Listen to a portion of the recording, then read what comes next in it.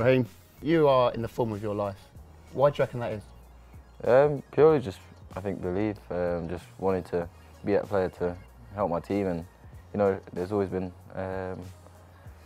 things that I need to improve on. Everyone knows that, everyone's seen it. I know that myself. I'm not a person that says that I don't need to improve. Everyone needs to improve, and my main focus was always to score goals. I always said it is to score goals, and that was missing from my game, and that's what I need to continue doing, and that's what I plan on keep doing. You've already scored 13. Have you got a target in mind? Yeah, target in my head every year. Most years I haven't reached it, but you know, that's part and parcel of the game, is to set yourself targets, set yourself limits that are capable of reaching, even if they're a bit high. Are you close to that target? Yeah, no, a bit. I wanted to get into double figures, definitely, and yeah. And you've done that already, halfway through the season. Yeah, now I just need to keep going, as I said, and hopefully I can match the target I did make. How much has Pep Guardiola helped you?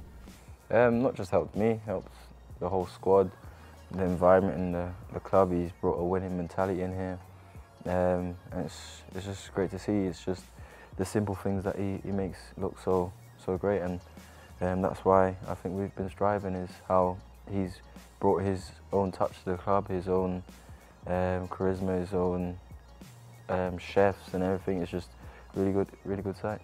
What's he like one-on-one? Because I've seen pictures of him on the training ground with you, like talking to you, like actual actions and how to shoot and stuff like that. Is he a brilliant man manager? How to shoot? Yeah, no, it wasn't how to shoot. Nah, it's.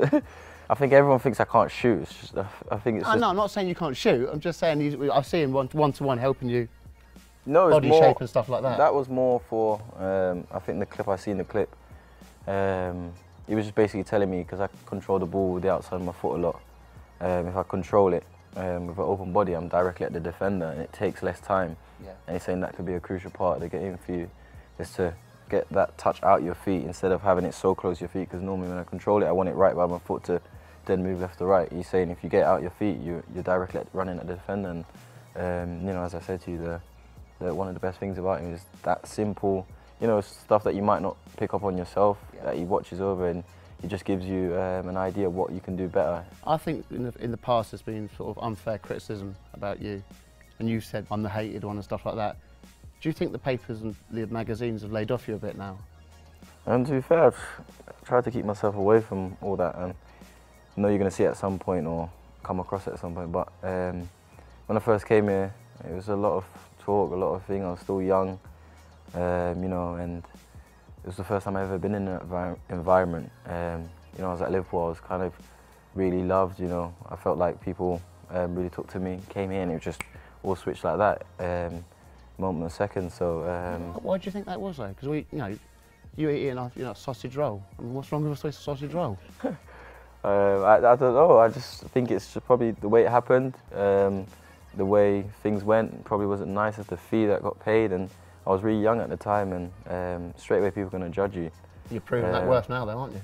Yeah, well, that's what I'm trying to do now, is just score more consistently. If I get one chance, I'm trying to take that chance, because I know that's what I'm getting judged on now. Yeah. It's not if you're doing a nice dribble, it's not if you're taking 5 people on or making assists. Like last year I got, I think, over 15, 16 assists. 20 assists you got last season. Yeah, and that wasn't good enough. I didn't have end product again.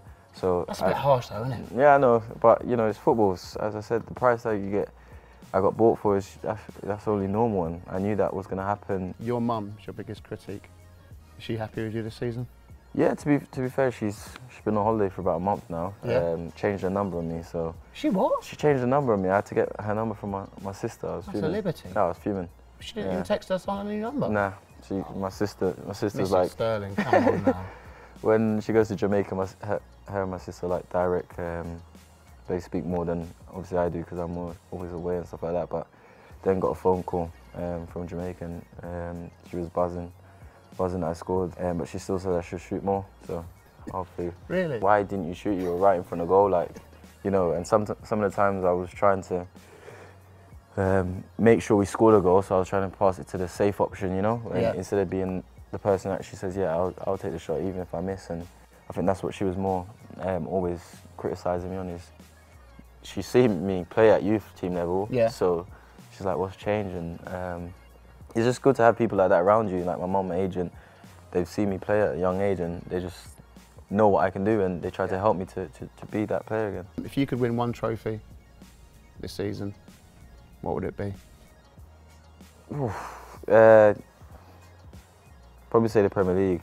Yeah? Yeah, Premier League. Well, I've been chasing it for a while now. When it was like Liverpool, got snatched off me by City. Yeah. So I'm just here trying to help them get it now. So yeah, definitely the Premier League. Excellent. Thanks so much, pal. Thank you very much. Cheers, mate. Cheers, man.